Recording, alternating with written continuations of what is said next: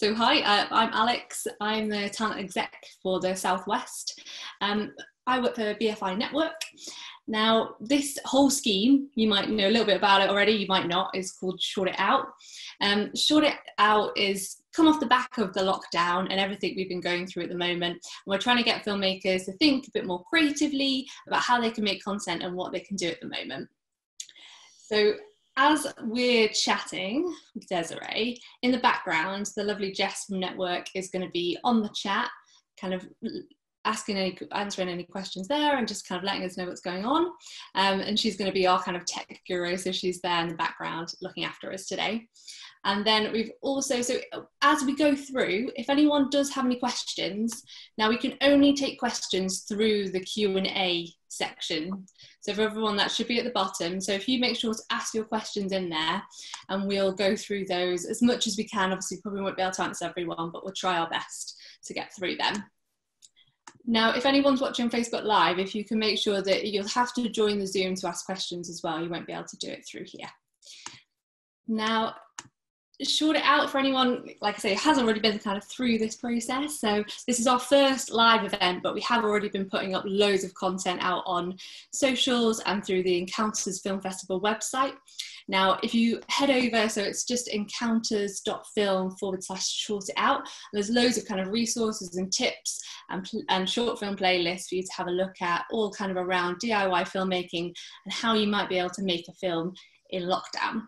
So what we're inviting you to do at the moment until the 4th of June, you need to make a short film that's 90 seconds or under, and you then just need to share it with us on socials and just use the hashtag Short It Out. And then we'll kind of look at those as they come through, share a best of the week, and then at the end we'll look at them all and decide whether to put some of those onto the BFI player as part of the archive that they're creating at the moment around the lockdown. So do check that out afterwards, anyone who's interested in actually making and producing some work during this time. Now, so we're really thrilled to have Desiree Akhavan here with us today. So Desiree, you probably already know all about her, but I'll just give you a quick lowdown. So she's obviously a really multi-talented filmmaker and has got a really kind of impressive back catalogue of work, including probably most recently the Channel 4 series, The Bisexual, the feature film, The Miseducation of Cameron Post, and her debut feature back in 2014, Appropriate Behaviour. And then if you're going right back, and what you might have seen as sharing on socials was The Slope, the 2010 web series. Cool. So welcome, Desiree. Thank you for joining us. Thanks for having me. And thanks for coming, everybody. How's everything been for you, the lockdown? How's it been going? You're in New York at the moment, is that right?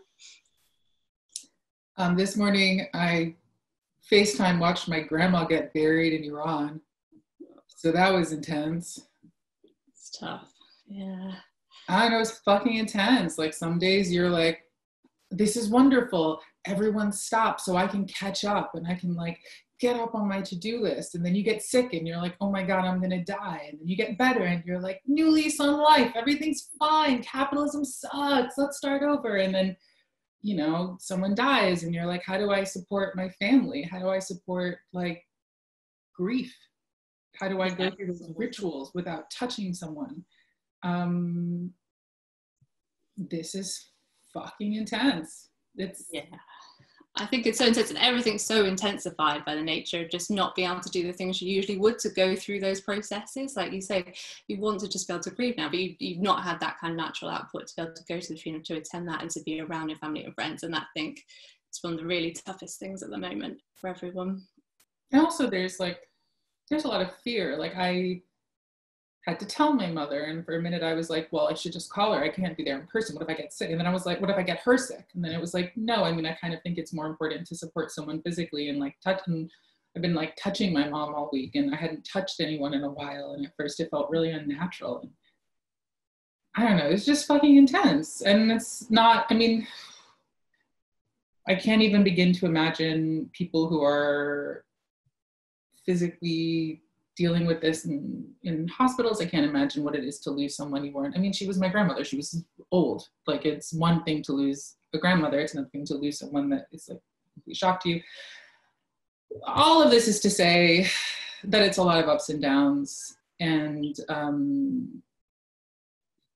is there anything you found that's kind of really helped you through this time in terms of the lockdown? Any of these things you've taken up, or anything that you've been doing to kind of keep busy?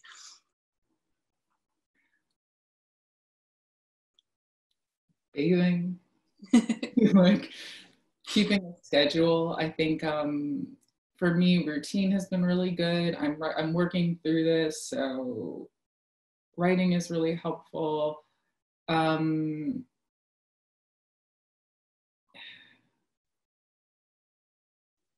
It's funny, I do have a laundry list of things, but then I also feel like whatever your reaction to this is so personal. Like, it's all like, what are your Achilles heels as a human, and how are they manifesting themselves? But yeah, I think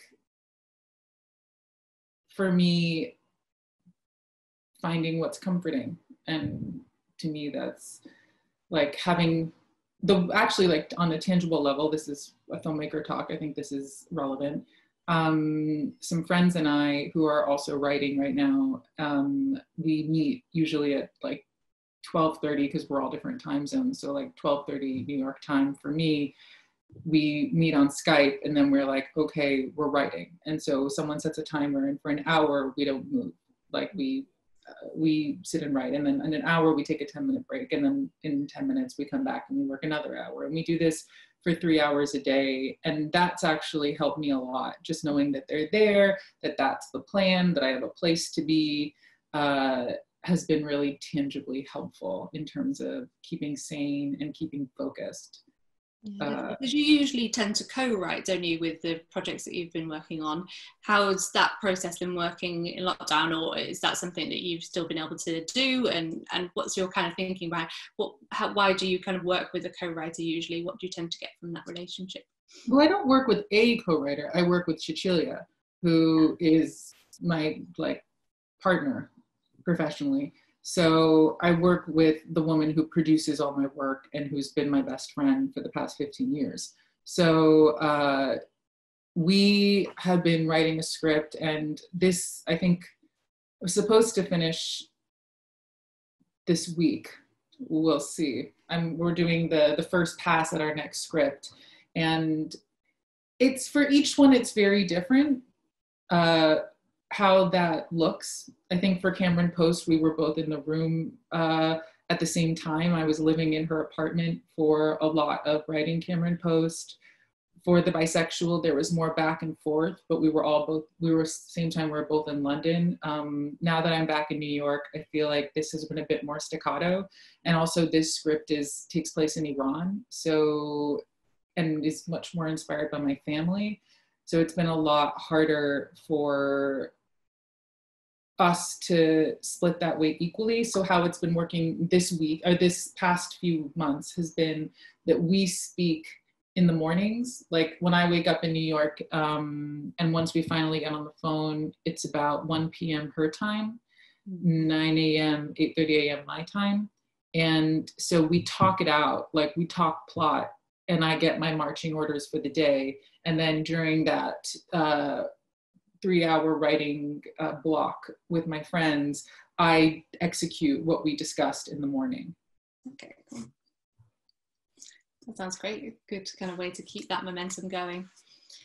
We'll move on to kind of talking a little bit more about your kind of process in terms of getting content off the ground and going right back to sort of the beginning of your career and the way that you've gotten into the industry. Maybe talk a little bit about the slope and the context of using that web series as a platform for you in terms of making your first piece of work, and how you kind of kept motivated to make one episode after another and that sort of continuation of a series. So the series started as homework. I was in grad school at the time for directing, and Ingrid, the co-creator of the show, was my girlfriend. And I was in a class where the homework was to make anything. It was like, all right, at the end of the semester, the teacher booked a screening room and publicized it to the school and was like, all right, you have this screening. What are you going to make? And then through the course of the semester, he shared with us like films he loved, articles and interviews with directors he loved, just inspiring work. And he was like, you can workshop what you're working on or not, but this is kind of choose your own adventure, like take what you need. So, you know, we watched like Shirley Clark, we watched Cassavetes. This actually, I mean, weirdly enough, I'm going to name drop here, but the class was taught by Ira Sachs, the queer filmmaker. And I have to credit him because directing is such a weird thing to teach. Like some teachers would come in and be like, here's a checklist of all the things you need to prep on the day, X, Y, Z. And I think that's such a bullshit way to go about it because every director is like a snowflake, you know, like so many different ways to direct a scene, so many different ways to approach, and there's no right or wrong. It's just the result, and there's just taste. So for a class to just say like, take what you need and here's like, you have to deliver a product was really good for me because I didn't subscribe to the modes of directing that the other teachers were really adamant about. And I wasn't making work under their tutelage that I was proud of. And of course I left this at the last minute, the film. And I remember I was joking around with Ingrid, and I had also like just come out of the closet, and she was my first like real girlfriend. And I was noticing that like when we talked about being gay, like it felt super homophobic. Like it was just, we were laughing at like the way lesbians dressed and talked, and it all felt very like, oh wow, we're really self-hating homophobic lesbians. Like for women who just came out and who are holding, I mean, she had been out for a long time, but like for someone whose life has really been touched heavily by being gay, I sound like a bigot. And we thought that was like Ingrid was like, that's funny. Like you should write that for your short. And it kind of grew from there. It was like, okay, well, what's this couple? And what are they doing? And what's happening? And then, so that's how it started. And we didn't go into it with this idea that it's going to be this web series. It was just like, that's a funny conversation. What if there were two lesbians who kind of hated each other or hated themselves and hated all gays? And what would their conversations look like if you said all the un-PC things that you're not supposed to say out loud, but like maybe you kind of sort of feel like the least mature version of you. And so it was really nice because we had a screening set up for so soon. And it's funny, on lockdown, I keep thinking it would have been, I have so many ideas for slope episodes right now. Like there's something about confines, be them budgetary, production, time, restraints, I think are really great for making things. And that's how it went with the first episode. We made the first episode really quickly. It was like, I had an hour before class, our friend held the camera, we did a couple of takes, it was over. The next day, like I edited together really badly. I'm a terrible editor. And then we screened it for the class. And it was the first time I screened something because I had done theater growing up. And I had never felt with film that I had an audience in my hands. And this was the first time that I screened something and I was like, oh, that's the feeling. Like that's what it feels like to have an audience in the palm of your hand. And that's why we made a second one. And it was just to make our friends laugh. So the second one was just like, we asked some of our classmates and we asked our friend Charles to be in it. And it was just like more of a flex, like more of like, it was my last year of classes. So I was like, all right, I'll do something for like end of year stuff. And then people really liked that. So then it became like, okay, if we write it on Monday, passing the computer back and forth, and then we shoot it Wednesday, and I edit it Thursday night, or we edited back and forth too. And then we had to upload it every Saturday. Like we had some restrictions for ourselves, just because we were doing other things too. That's how it came about. And then we just uploaded them, and they're really, as you can see, they're shitty. Like the production value is nil. The editing skills, not great. Like, and the script thrown together, but it,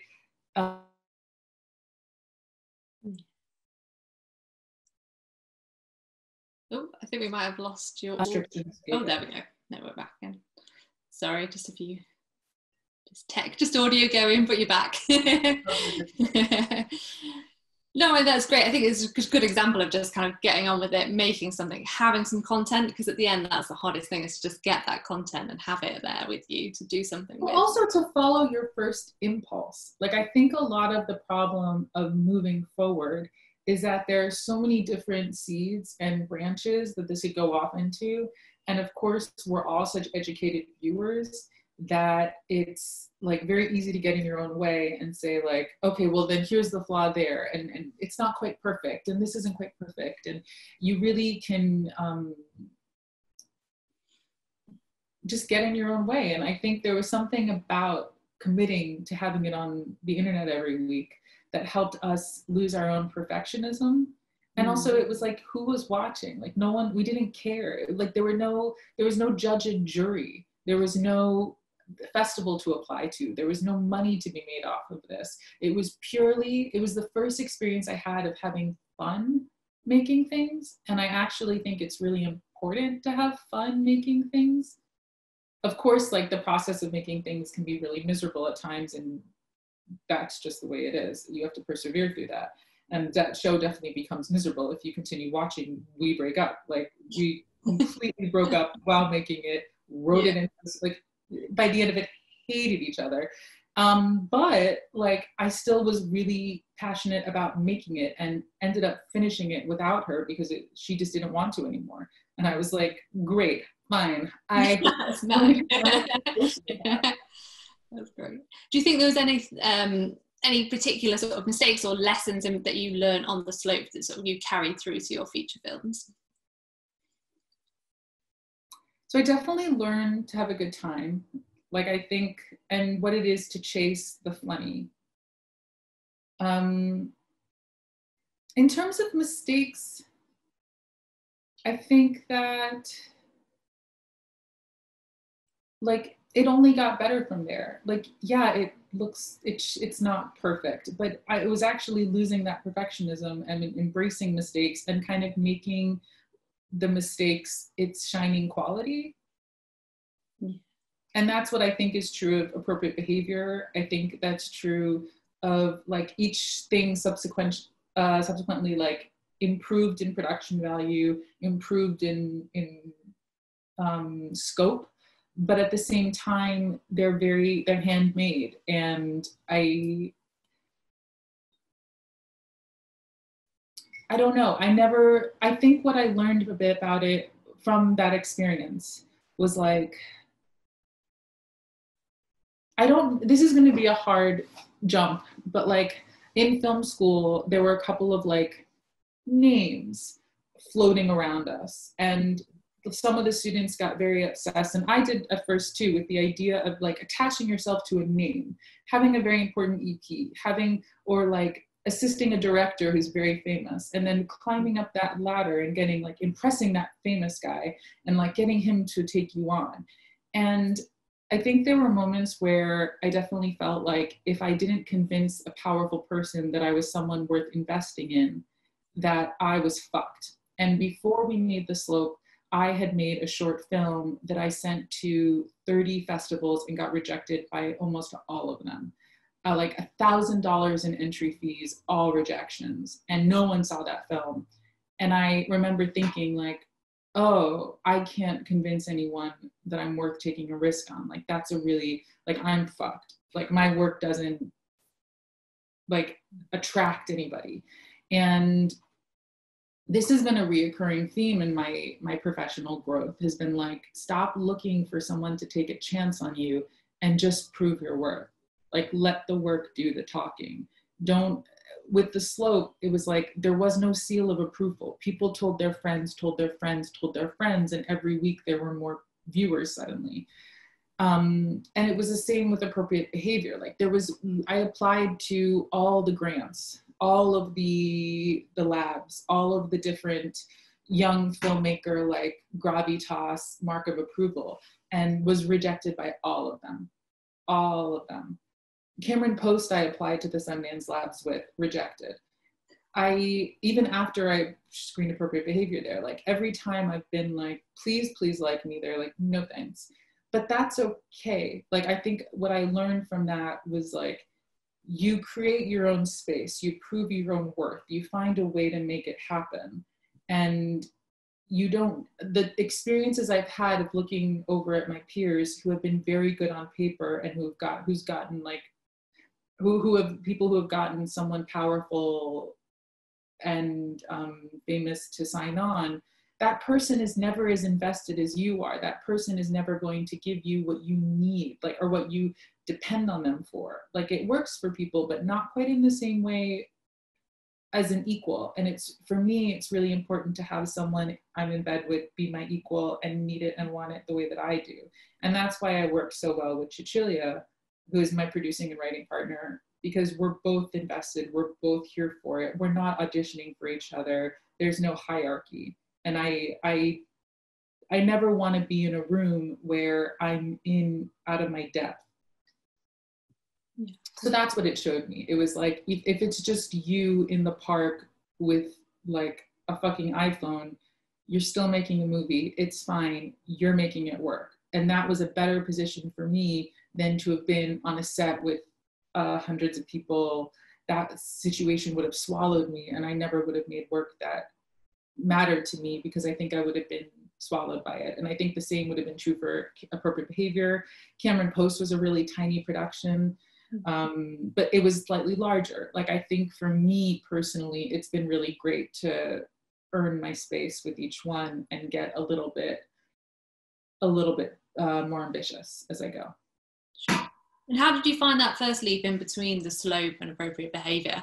What was the process there for you in terms of getting, you know, what point was the idea at when you took it to the studio or to the exec producers? Yeah. Well, not studio, you know what I mean. Production company. It's a big difference. Well, production, it was Cecilia. Like, so what happened was, while I was making the second season of The Slope, and I mean, things were going, it was intense. Things were going really well. Like, every week the show was having more view. Like every week there was just a sign. It wasn't overnight. It was just like, you know, we would get a piece of press that mattered to us. We would get an email from someone that, like, it was some kind of sign, like, this is going well. This is reaching a new platform for us. But as it was getting better and we were feeling more confident about our work, our relationship was atrophying, and the making of it was getting harder and harder. But my ambition always trumps my, like, personal comfort. So I was writing a feature as we were doing the second season. I was writing the first draft of Appropriate Behavior, and I felt like we need to, like, but I was also really obsessed with making my first feature. To me, it was like losing my virginity. I was like, I must do this. This is what separates the men from the boys. I am a man, like, you know, like, it was a real marker for me. So I had one goal in my mind, and it was like, how do we make a feature version of this? Because we have a modest audience. We have an idea of what it is. It's this couple that's kind of unlikable, but like honest and like a Larry David-esque dyke. So that was like what I had in my head, and I started writing it. And then the problems came, you know. It was like, well, Ingrid doesn't want to do it with me. Like, I started writing it and gave Ingrid, and was like, Ingrid, join me, let's co-write it. But it wasn't working. So it was like, okay, then great, edit, I'll write it myself. And then I wrote a draft myself, and I was planning on shooting it on the weekends. Or no, okay, it was inspired by scenes from a marriage. That's what I did. I wrote a script that was 12 scenes, and it was I was gonna shoot a scene a month. And I would shoot it at locations that I knew around Brooklyn, so the way that we shot The Slope.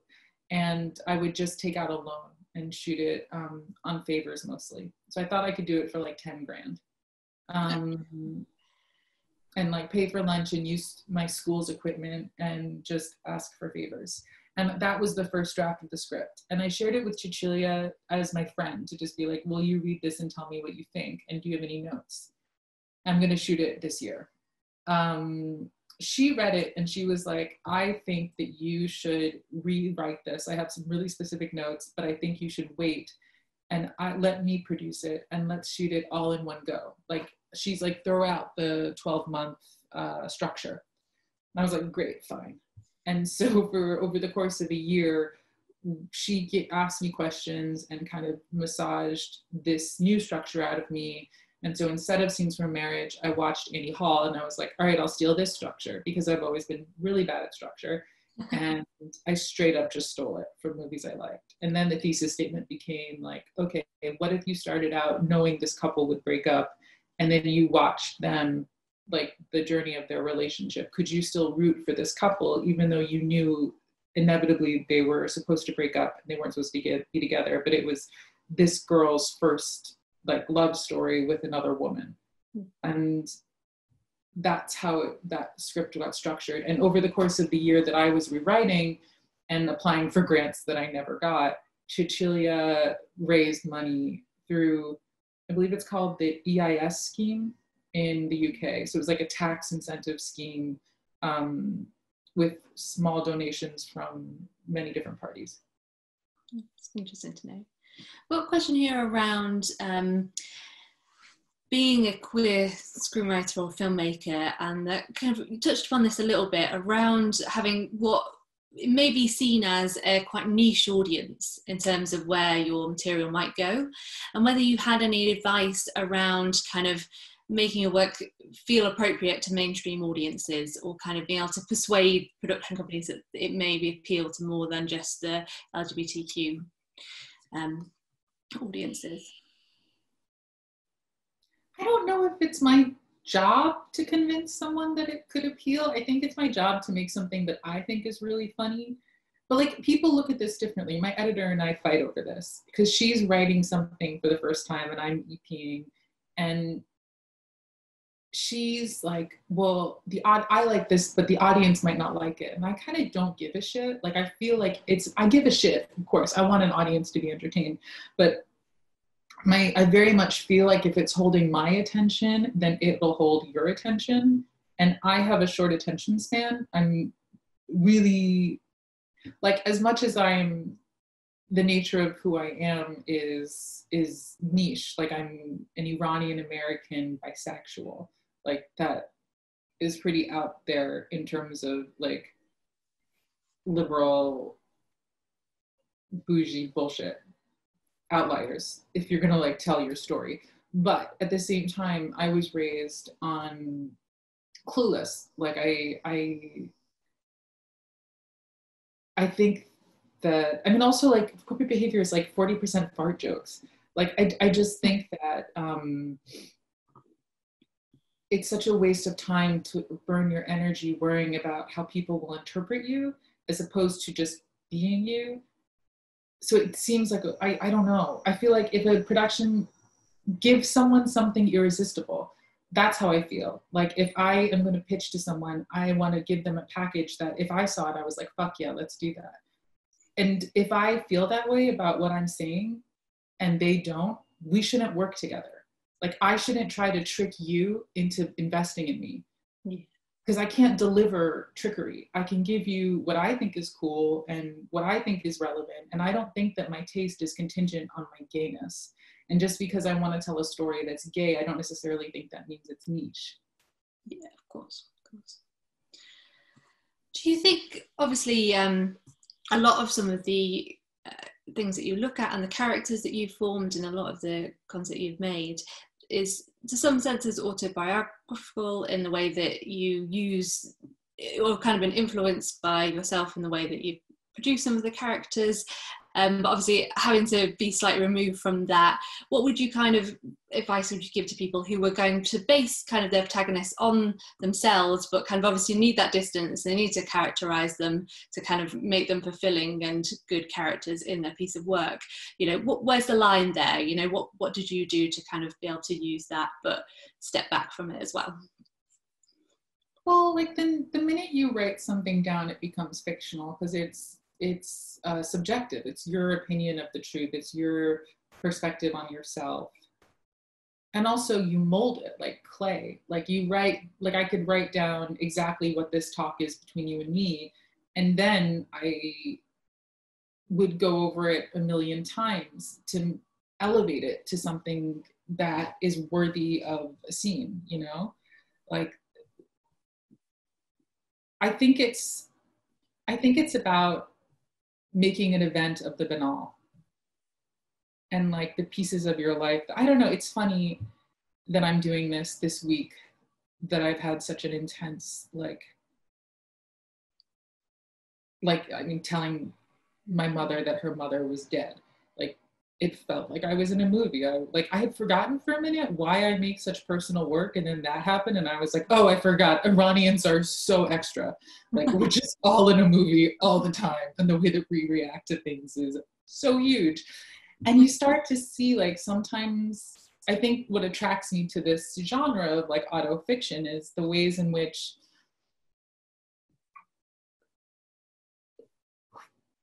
the banal or the typical can become extraordinary and universal, and maybe not banal, but the personal. And the way human behavior like breaks down into not just being about that moment, but about so much history, about so much more, like the meat of the way people are the way they are. It takes a shape, and then you have to make it work within the structure of your narrative. Like, you start with the truth, you start with exactly your perspective of how it happened, and then you work it into the framework of 90 minutes, and then you rework it, and then you rework it until it no longer bears resemblance to where it started. But the kernel and the detail is the truth. I know that's not answering this question, like this is a really backwards way of answering it, but like, I think that all writing, even when it has no resemblance to your life as you've experienced it, is deeply, deeply, deeply personal. Like, anytime you spend time with a filmmaker, like have dinner with a filmmaker, you're like, oh, you are your films. Like, it is so clear that we are what we make. Yeah, no, absolutely. And that's, but I mean, I'm sorry, I have a bigger point, which is to say that, like, I'm really drawn to the truth and the absurd, and how the worst things in life are laced, like the funniest things in life are kind of laced in despair and laced in like self-hatred. And I want to find where that links and explore that. And when it starts on the page, it's quite literal. But then I also want to say that, like, even if you're writing something about cops and robbers, I think the best films about cops and robbers are the ones that feel so like disgustingly personal. Like, if you're really going to do it, then like, I think you need to inject something deeply, deeply personal, or else it becomes paint by numbers, no? Yeah, absolutely. Yeah, definitely. And how have you find the context that you've gone through with, because obviously you're working on the set both with the actors as a director, but often acting yourself, and having obviously been taking the role of a writer. How do you feel, you know, is there anything that you do in particular when you're working with actors to kind of help get the best performance from them, to help make them feel relaxed on set? Is there anything that you kind of do, and does that kind of tie in with you actually being on screen as well? How's that kind of worked for you on set previously? So being on screen while directing is stupid. Like, it's 100% stupid, and I don't recommend anyone does it. And I don't know if I'm going to do it again in my life. It is not helpful to anybody. It's not helpful to the other actors. Like, I think after I made Appropriate Behavior, like, my party line was like, ooh, I get to take the temperature in the room, and I'm in the scene, so I'm molding it as I'm in it. And it's just not true. Like, now that I've had the experience of making Cameron Post, which I'm not in, and then going back to making The Bisexual so quickly afterwards, that I was in, I was like, oh no, this sucks. Like, I'm definitely not as good at my job when I am in and so over utilized. Like, I think what it is to be a director is to be a curator who is constantly taking the temperature. They're like every second of the day, and you're also like a conductor. You look around and you're like, okay, what does each element need? Like, do I need to, like, does art need me to like crescendo? Do they need me to get the fuck out of their way? Do you need here? And the same is true for your actors. I think every actor is different, and it's your job as a director to read how to work them. And so that's how you do it. You do it on your feet, and you cast according to what you need. And you take the temperature, you feel it out. And it's different every day. It's different with each performer. It's different with each scene. And that's the reason I love it. Like, I think it's a job that brings out the best in me, because that's how I feel on set. That said, that's how I work. Like, every director is totally different. And I didn't quite discover how I work until I got to camera and post, where I had the space to do it. For the things that I've been in, we were just hitting the ground running. And I think I did take the temperature a lot in the scene, where I was able to, because there's a different hierarchy when you're on screen as well, and you're able to look at someone as a peer. Whereas when you're just directing and watching, you're a voyeur. You're not where they are. You're not in the trenches. You can't look to someone and talk to them like you know what they're going through. And so my approach was really different when I was on screen with people versus when I wasn't. So yeah, it's really stupid hard to do it when you're acting, and you won't, it took making the TV show for me to realize that. And how has that kind of switch between feature films to television been for you? Do you have a particular preference to those formats? Is there anything about them that kind of stood apart for you? I didn't realize it till this year. So like, if making a movie is like making love to someone who, like, you've been together long enough that they know your body and you've said I love you, but it's still fresh enough that like you're excited, like it hasn't gone into autopilot yet. If that's making an art house like independent feature, making television is going to the red light district on a Tuesday afternoon. Like, not the light, like it's still bright out. She's kind of phoning it in. You're just getting your dick sucked. It's awful. It just could not be less romantic, it's so rushed. It's truly, truly a sprint. And it really comes at you. And I've had that experience as both a director of my own show that I was show running and a director for hire. That it's just all systems go, like no time to think, 40 things going on at once, so that there's just no real, like, I feel the choices, you get to be really meticulous with a movie. Of course, the films I shot went quickly and we bitched and moaned about not having enough time, but there was you had just those 90 minutes to shape, you know? You had that many days to shape that many minutes. And that's what you focused on. And you made no money doing it. On television, you're compensated very well for well, in America, you're compensated a lot better. But even in the UK, you're compensated. You're in some kind of way that you can pay your rent. But you are filling hours and hours of time. Mm-hmm. And a lot of the shit you shoot is not even going to make the cut, but you shoot so much of it. It is so overwritten, or at least the stuff I've done has been overwritten. The stuff that I wrote, I will say, I won't speak for other people's writing. I overwrote my show, and you are just gasping for breath and running as fast as you can. And you have no time to look back. And it doesn't matter if you got it or you didn't get it. You have to move on.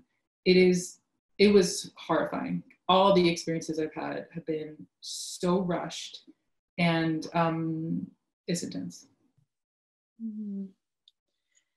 How did you get with Miseducation of Camera and Post? Obviously that was adapted screenplay rather than original screenplay. Was there a kind of difference there in terms of the way that you went through that writing process? Was there kind of more to that? I thought it was going to be so much easier than it was. I really stupidly was like, well, the structure's there. It's a book. All I have to do is like change the format and I'm done. And that was not the case. It was so stupid and naive of me to think that. It required so much shaping.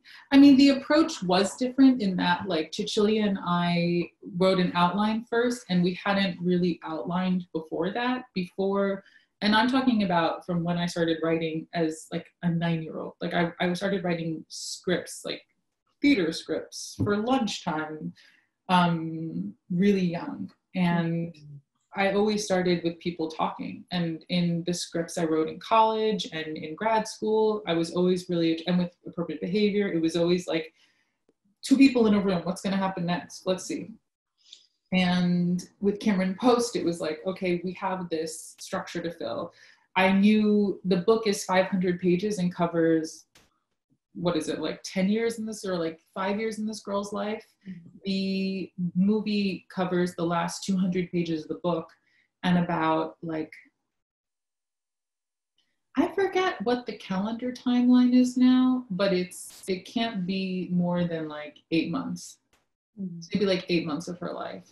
But it's a really condensed period of time and the journey at God's promise, because in the book starts when she's 11 and it covers so much of her life. But I always knew that if I was going to adapt it, I felt specifically interested in adapting her time at the rehabilitation center. So it brought structure into what I did. But also trying to craft a narrative around the journey of her going into God's promise was the problem of that film. And it wasn't solved in the script stage. It ended up becoming solved in the edit. Like, I feel like the film we shot it wasn't very clear what her journey was. And I think that's now that I've like judged a couple of awards things and film festival things and struggled a lot with my own work. I think my main issue as a viewer and a filmmaker is always like, let's just get that thesis statement out there. Like, who is this person? What is their problem? What is their journey? Like, give me something to bite into. And it's so basic and stupid, but it's also comforting as a viewer. And I think that's something that we failed to do in script stage and had to rewire into post, in Cameron Post. And the post on that took twice as long as we had originally thought. There was a lot of reshaping her narrative. I see. That sounds, more complicated. What kind of hooked you into that novel in the first place? What kind of really incentivized you to be part of that production? So I got a copy of the book from a book editor I knew who was like, I think you'll like this. And I loved it. And I shared it with my girlfriend at the time. And my girlfriend at the time was like, oh, you need to make this into a movie. And I thought it was too like mature for me. It's a teen film, but to me, it was really delicate, the tone and the balance between the tragedy and the comedy and what this girl was going through. And also, I didn't grow up religious, so I was really intimidated by the idea of tackling a story about evangelical Christians. But then as I was traveling with appropriate behavior, this was years later, like 2 years later, I had made appropriate behavior and I was traveling with Cecilia and I gave the book to her and I said, this star thinks that we should adapt this. I don't know. I don't think it's something I think it's a 4th film. I don't think it's a 2nd film. We need to earn it. What do you think? And the minute she read it in like a week and said, we're doing this. And so honestly, it was peer pressure. But I'm glad, but it was up until like a week before we got, when was it? Like, I remember I had already like flown myself to the States because I was living in London at the time. And I really didn't believe in myself. Like, I really didn't believe that I could pull it off. And there were many times where I told Cecilia, I don't think I'm good enough for this. Like, I don't think I have this in me. And it really, and I'll say that for now. I'll be straight up with you. God, I know you're recording. I don't know where this is going to end up, but whatever. Even the thing I'm writing right now, Like, it scares the shit out of me. And there are times where I'm like, oh God, am I in over my head? Like, who the fuck do I think I am to tell a story? Like, right now I'm writing something that we're going to translate into Farsi that takes place in Iran during the 70s, that is about a moment in history that I was not a part of. And often I know I'm going to be skewered by some Iranians. That's just a fact. And there are moments where I'm like, who the fuck do I think I am? This is a mistake. I should do anything else. And then I remember how I felt about Cameron Post the August. So we shot in October, November. And I remember how I felt in August, because I was shooting a horror film. I was acting in this horror film called Creep 2. And I remember, like, on my time off from that, I was looking through names. We were like making offers for the cast on Cameron Post. We had no cast attached. And I kept thinking, this isn't going to happen. Like, I'm not up for this. Like, I'm going to fail you and we're never going to make this work. And it's remembering how much self-doubt there was that really confirms that those insecurities are part of the process. And I feel, incredibly proud of Cameron Post and what that is. And I was the person to tell that story. And I as I said, I think self-doubt is part of the process. It's just why I'm sharing that anecdote. Yeah, of course. I think everyone has that sort of imposter syndrome at some point where you kind of feel like, why am I here? Should I be here? But I think that's really kind of must be reassuring for everyone to know that everyone feels that at some point. Do you think, kind of moving on now to talking about the kind of larger context of, obviously you've had this opportunity to move forward from your first feature, and there's definitely a lot of kind of conversation at the moment around female filmmakers and getting past that kind of initial stage of the first feature, and that they're there in shorts, they're there at Sundance, they're there in this kind of initial stage, but they just don't make it that much further. Have you got any sort of insight on that, or are you seeing any sort of changes in terms of the way that female filmmakers are being represented? I don't have a good party line for that, like why there's that drop off.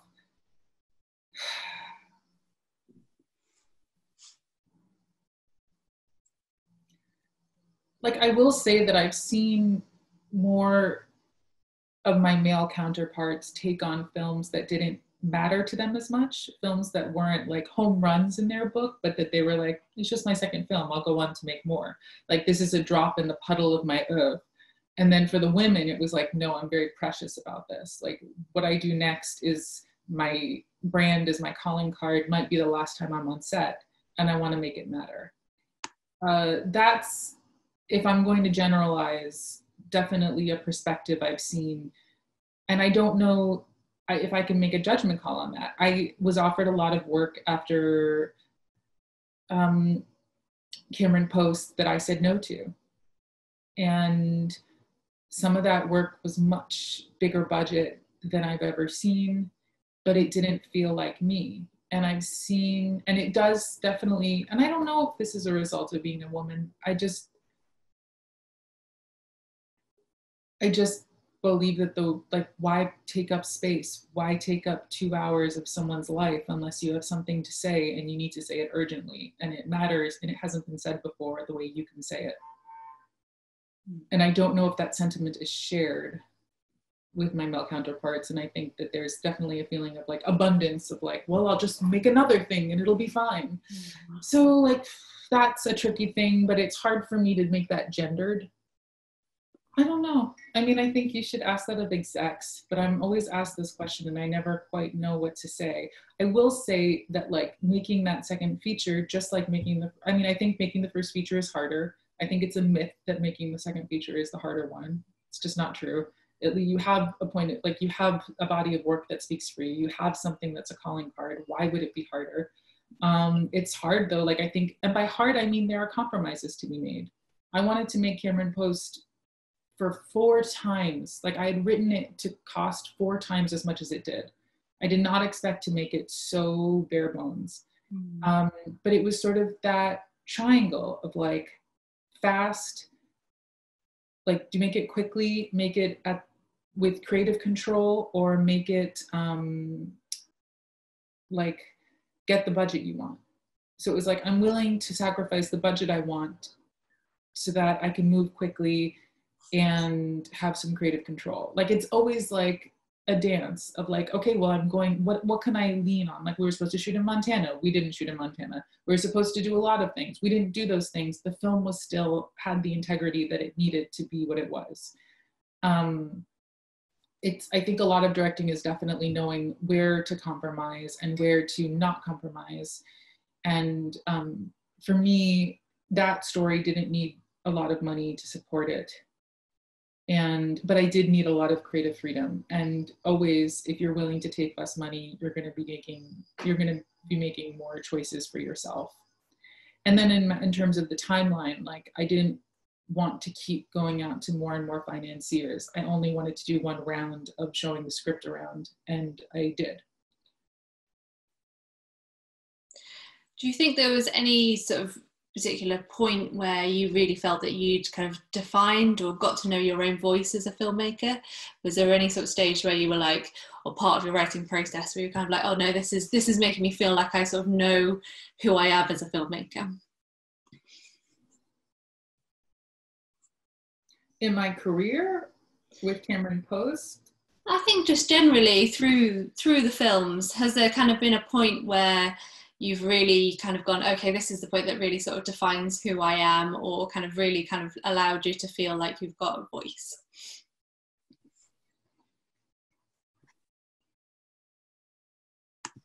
No, I mean, for sure on Cameron Post, I had the space to figure out what it was that made me tick as a director, because I felt like I was really directing in a way that was much more defined than when I'm on screen as well.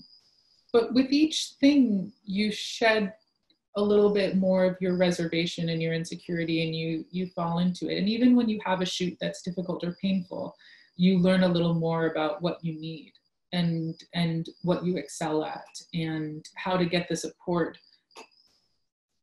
when you're hitting a tough spot. It's a lot like puberty. I mean, I think this is a job where self-knowledge is really important. And knowing your limitations and knowing your superpowers is something that helps you get through each day. But I also don't think it's overnight. I don't think it's like a light switch going off. It's a craft. And it's true of any industry in any position, where you're going to have some defining triumphs and some defining failures. And each one is going to help you figure out a little more what matters to you and why you do what you do the way you do it.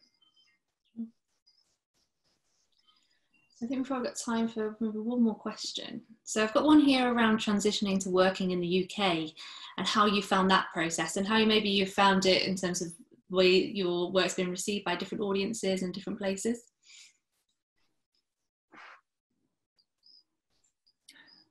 I'm not going to lie, that's a really hard question for me to answer. Was there anything you found kind of really obviously different when you kind of moved to the UK in terms of the way that the industry works? Oh, yeah. Like, I have an answer. I'm just saying I don't want to talk about it. No, I'll talk about it. So when I first came to the UK, it was with Appropriate Behavior, and it was 2015. And I felt embraced in a way that I hadn't in the States. I felt like I was finding an audience, and I was getting support in a way I hadn't before. And I moved there very quickly. Like, I just didn't go back home. Then I was in development for years and writing on my own. And the development was fantastic, and the writing support was fantastic. And I feel like I wrote scripts I really believe in. It wasn't until I actively was on set in the UK and working there, and then released a show there, that I realized that I was a foreigner and I wasn't welcome. It wasn't until I saw the response to my show that I felt unwelcome. And it wasn't until I had conflict with people where money was involved that I felt like the way that people engaged with conflict and with business was so